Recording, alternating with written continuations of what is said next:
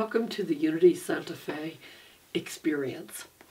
We were so inspired when Gregg Braden joined us the end of January that I felt led to do an entire series on one of his books.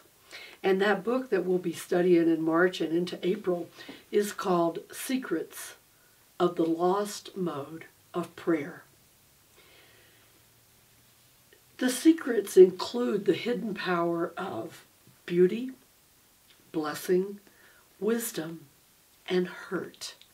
That all of these have power that we want to explore as we deepen our prayer life by really stepping into the lost mode of prayer that is a mode of prayer that has no outward expression and no words.